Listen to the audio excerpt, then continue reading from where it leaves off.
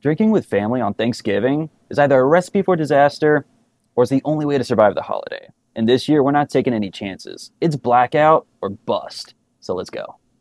First things first, we're going to the bottom shelf so we can grab ourselves a big handle of Everclear. Now for our second main ingredient, we got to go back down to the bottom shelf. So let's do that. Taylor Port. Now we're going to grab ourselves some black raspberry liqueur from the top shelf. Now we're going to grab our only non-alcoholic component, ginger ale. It's time for the final ingredient. And who needs cranberry juice when you've got cranberry buzzballs? Yeah. Fuck it.